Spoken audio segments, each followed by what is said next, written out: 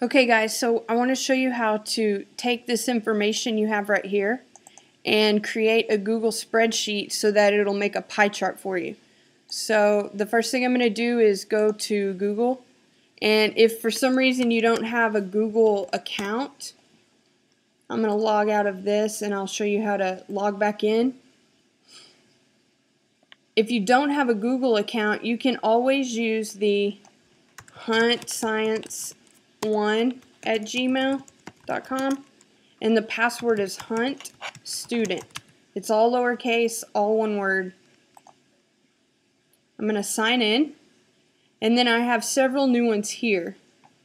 I want to first look at, we're going to create a spreadsheet.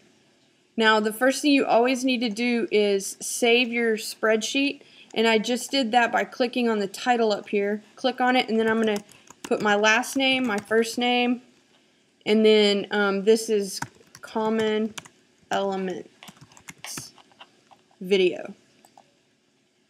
Okay, so what I can do now, and it's always best, remember, if you can keep a window to the side, so that way you don't have to keep clicking, you don't have to keep switching back and forth between the two. So here I'm going to go ahead and type in all of the names. Oxygen,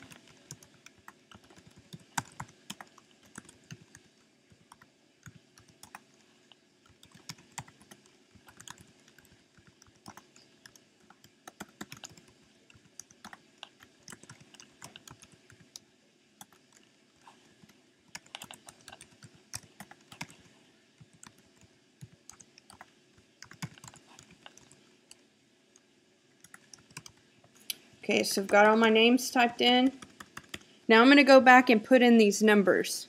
So 46.1 and so on.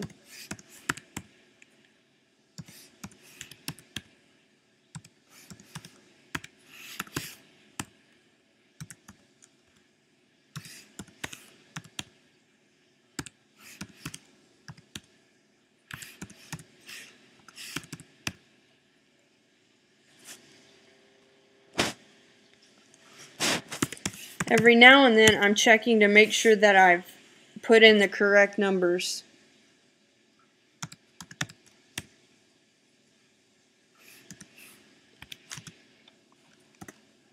Okay, once I have all my numbers in, then what I'm going to do is go to Insert, and we want to insert a chart. And we want a pie chart. And it looks like it selected all of the right stuff. So maybe I want to make it 3D. I can customize it.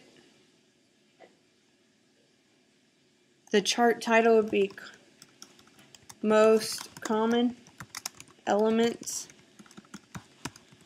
on Earth. Now, one thing that I didn't do, but that I want you to do, is in these sections over here, I want you to put the chemical, it's not the abbreviation for it. So you can use the periodic table that's on the wall, which is what I'm doing right now, or you can use, I can make a link to one as well. Or you could use what I'm doing right now.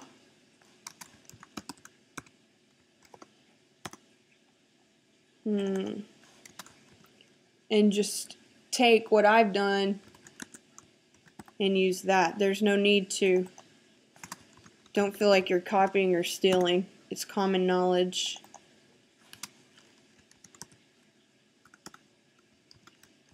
But you'll notice that I'm being very careful with my capitalization.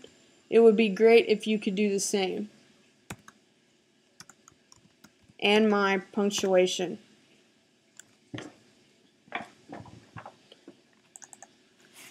The bell just rang, so y'all are fixing to come in the door.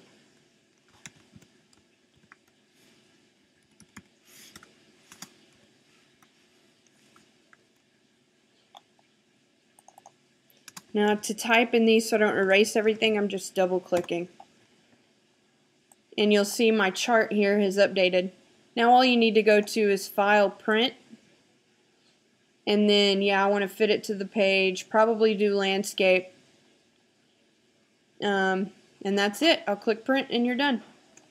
Alright, holler if you have questions.